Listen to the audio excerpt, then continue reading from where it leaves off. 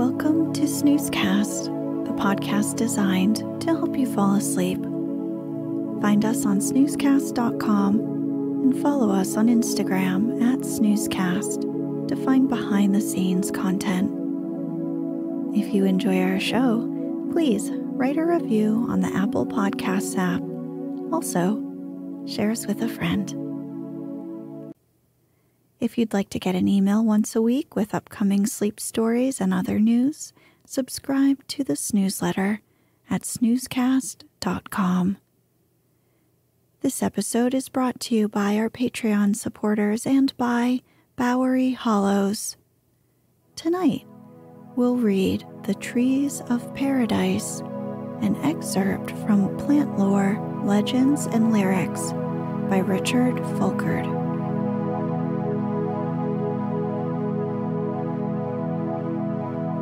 Let's get cozy.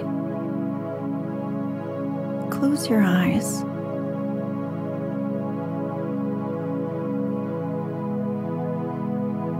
Relax your body into the softness of your bed.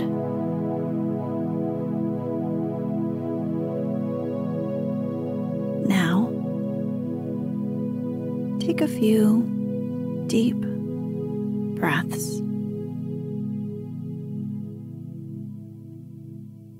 Amongst all peoples and in all ages, there has lingered a belief possessing peculiar powers of fascination that in some unknown region, remote and unexplored, there existed a glorious and happy land, a land of sunshine, luxuriance, and plenty, a land of stately trees and beauteous flowers, a terrestrial paradise. A tradition contained in the sacred books of the Parsis states that at the beginning of the world, Ormuzd, the giver of all good, created the primal steer, which contained the germs of all the animals. Ahriman, the evil spirit, then created venomous animals, which destroyed the steer. While dying, there sprang out of his right hip the first man, and out of his left hip the first man's soul. From him arose a tree whence came the original human pair, namely Masha and Mashui, who were placed in Eden, a delightful spot where grew home the tree of life, the fruit of which gave vigor and immortality. This paradise was in Iran. The woman, being persuaded by Ahriman in the guise of a serpent, gave her husband fruit to eat, which was destructive. The Persians also imagined a paradise on a mountain. The Arabians conceived an Elysium in the midst of the desert. The pagan Scandinavians sang of the holy city situated in the center of the world. The Celts believed an earthly paradise to exist in the enchanted island of Avalon, the island of the blessed, where falls not hail or rain or any snow, nor even wind blows loudly, but it lies deep meadowed, happy, fair, with orchard lawn and bowery hollows. The Greeks and Romans pictured to themselves the delightful gardens of the Hesperides, where grew the famous trees that produced apples of gold. And in the early days of Christendom, the poets of the West dreamt of a land in the East, the true paradise of Adam and Eve, as they believed, in which dwelt in a palm tree the golden-breasted phoenix, the bird of the sun, which was thought to abide 100 years in this Elysium of the Arabian deserts, and then to appear in the temple of the sun at Heliopolis, fall upon the blazing altar, and, pouring forth a melodious song from or through its feathers, which thus formed 1,000 organ pipes, it cremated, only to rise again from its smoking ashes and fly back to its home in the palm tree of the earthly paradise. The Russians tell of a terrestrial paradise to be sought for on the island of Bujan, where grows the vast oak tree, amidst whose majestic branches the sun nestles to sleep every evening, and from whose summit he rises every morning. The Hindu religion shadows forth an Elysium on Mount Meru, on the confines of Kashmir and Tibet. The garden of the great Indian god Indra is a spot of unparalleled beauty. Here are to be found a grove of trees where the gods delight to take their ease, cooling fountains and rivulets, an enchanting flower garden, luminous flowers, immortalizing fruits, and brilliantly plumed birds whose melody charms the gods themselves. In this paradise are fine trees, which were the first things that appeared above the surface of the troubled waters at the beginning of the creation. From these trees drop the immortalizing ambrosia. The principal tree is the parijata, the flower of which preserves its perfume all the year round, combines in its petals every odor and every flavor, presents to each his favorite color and most esteemed perfume, and procures happiness for those who ask it. But beyond this, it is a token of virtue, losing its freshness in the hands of the wicked, but preserving it with the just and honorable. This wondrous flower will also serve as a torch by night, and will emit the most enchanting sounds, producing the sweetest and most varied melody. It assuages hunger and thirst, cures diseases, and remedies the ravages of old age. The paradise of Mohammed is situated in the seventh heaven. In the center of it stands the marvelous tree called Tuba, which is so large that a man mounted on the fleetest horse could not ride round its branches in 100 years.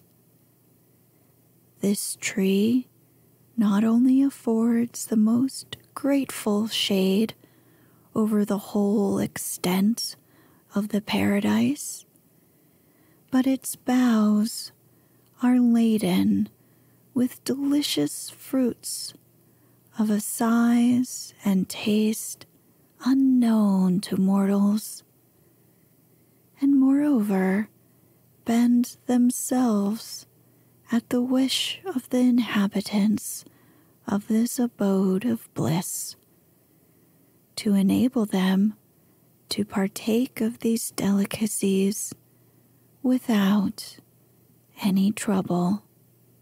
The rivers of paradise also add greatly to the delights. All these rivers take their rise from the tree Tuba. Some flow with water, some with milk, some with honey, and others even with wine, the juice of the grape not being forbidden to the blessed. We have seen how the most ancient races conceived and cherished the notion of a paradise of surpassing beauty, situated in remote and unknown regions, both celestial and terrestrial. It is not, therefore, surprising that the paradise of the Hebrews, the Mosaic Eden, should have been pictured as a luxuriant garden, stocked with lovely flowers and wonderful herbs, and shaded by majestic trees of every description. We are told in the second chapter of Genesis that at the beginning of the world, the Lord God planted a garden eastward in Eden, and that out of this country of Eden a river went out to water the garden, and from thence it was parted and became into 4 heads. These heads, or rivers, are further on in the biblical narrative. Many have been speculations as to the exact site and geographical features of Eden and the divinely planted paradise in its midst, and the subject has been one which has ever been fruitful of controversy and conjecture.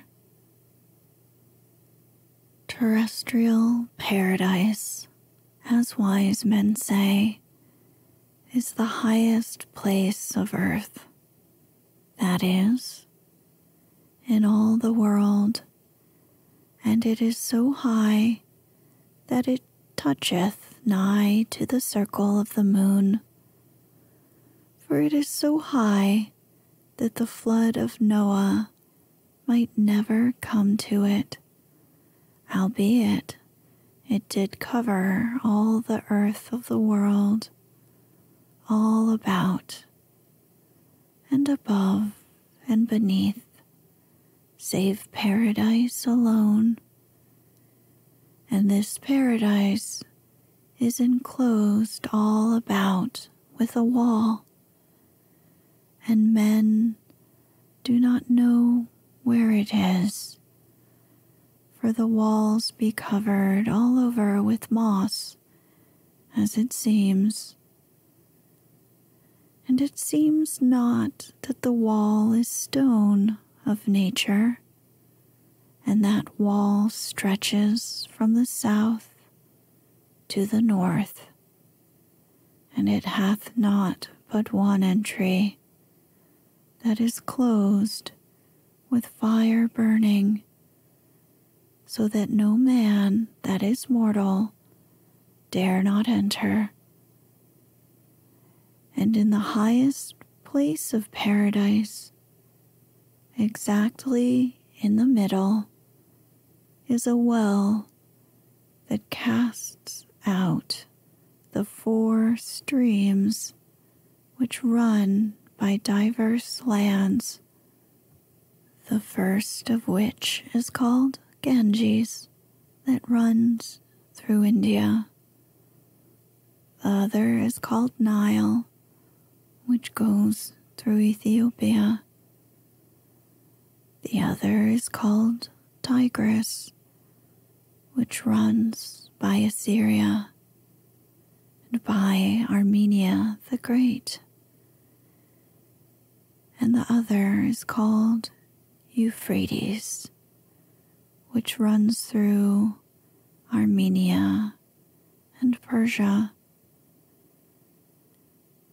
And men there beyond say that all the sweet waters of the world, above and beneath, take their beginning from the well of paradise, and out of the well all waters come and go. Eden, a Hebrew word signifying pleasure, it is generally conceded, was the most beauteous and luxuriant portion of the world, and the Garden of Eden, the paradise of Adam and Eve, was the choicest and most exquisite portion of Eden. As regards the situation of this terrestrial paradise, the biblical narrative distinctly states that it was in the east, but various have been the speculations as to the precise locality. Moses, in writing of Eden, probably contemplated the country watered by the Tigris and Euphrates, the land of the mighty city of Babylon. Many traditions confirm this view. Not only were there a district called Eden and a town called Paradisus in Syria, a neighboring country to Mesopotamia, but in Mesopotamia itself there is a certain region which, as late as the year 1552, was called Eden. Some would localize the Eden of Scripture near Mount Lebanon in Syria. Others between the rivers of Tigris and Euphrates, to the west of Babylon, others again in the delightful plains of Armenia, or in the highlands of Armenia, where the Tigris and Euphrates have their rise. An opinion very generally held is that Eden was placed at the junction of several rivers, on a site which is now swallowed up by the Persian Gulf, and that it never existed after the deluge, which effaced this paradise from the face of earth. Another theory places Eden in a vast central portion of the globe, comprising a large piece of Asia and a portion of Africa, the four rivers being the Ganges, the Tigris, the Euphrates, and the Nile. Before the flood, there was, in connection with this garden, to the east of it, a gate and a flaming sword guarding this gate, and a way to the tree of life. On that very spot, I believe the great pyramid of Egypt to be built, to mark where the face of God shone forth to man before the flood. And the flood, by changing the land surface through the changing of the ocean bed, changed the center somewhat, and threw it further south. It is the very center of the earth now where the pyramid stands, and marks the place where the gate of Eden was before the flood. The tree of life. Whatever may have been the site of the land of Eden or pleasure, Moses, in describing paradise as its garden, doubtless wished to convey the idea of a sanctuary of delight and primal loveliness. Indeed, he tells us that out of the ground made the good Lord grow every tree that is pleasant to the sight and good for food. This paradise was in the middle of Eden, and in the middle of paradise was planted the tree of life, and close by the tree of knowledge of good and evil.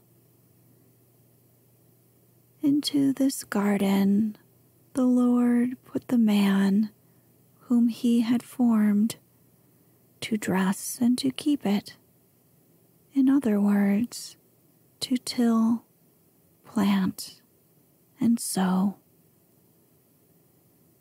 In the very center of paradise, in the midst of the land of Eden, grew the tree of life.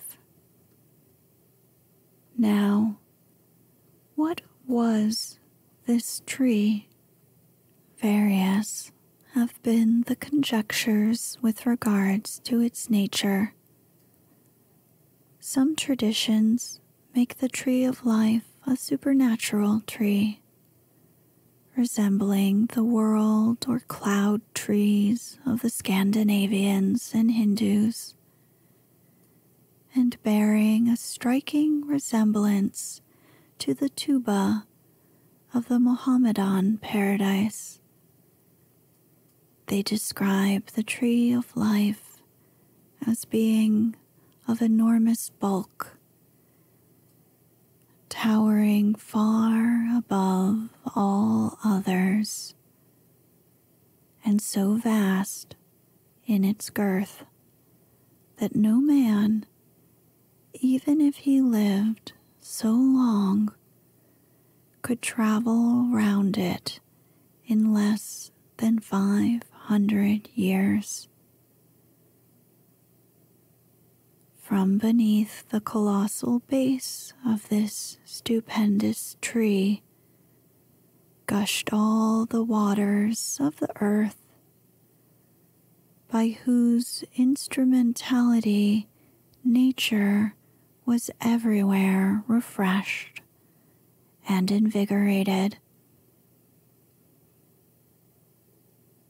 Regarding the rabbinic traditions as purely mythical, certain commentators have regarded the tree of life as typical only of that life and the continuous nature of it which our first parents derived from God. Others think that it was called the tree of life because it was a memorial, pledge, and seal of the eternal life which, had man continued in obedience, would have been his reward in the paradise above. Others, again, believe that the fruit of it had a certain vital influence to cherish and maintain man in immortal health and vigor till he should have been translated from the earthly to the heavenly paradise. As Eden occupied the center of the world, and the tree of life was planted in the middle of Eden, that spot marked the very center of the world, and it was necessary that he who was the life of mankind should die in the center of the world and act from the center. Hence, the tree of life, destroyed at the flood on account of man's wickedness, was replaced on the same spot.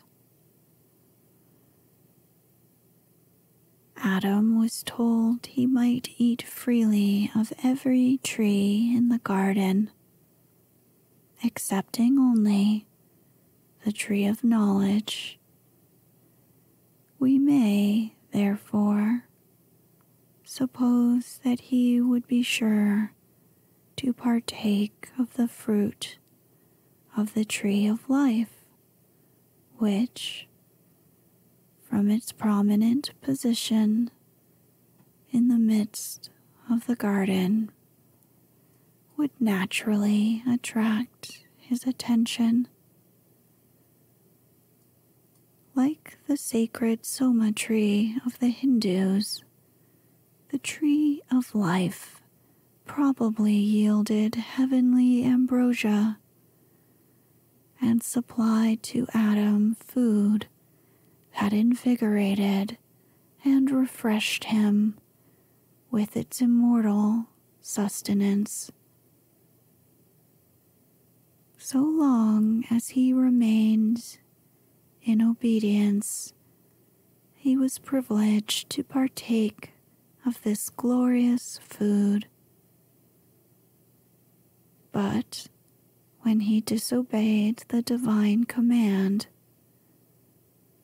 and partook of the fruit of the tree of knowledge, he was no longer fit to taste the immortal ambrosia of the tree of life.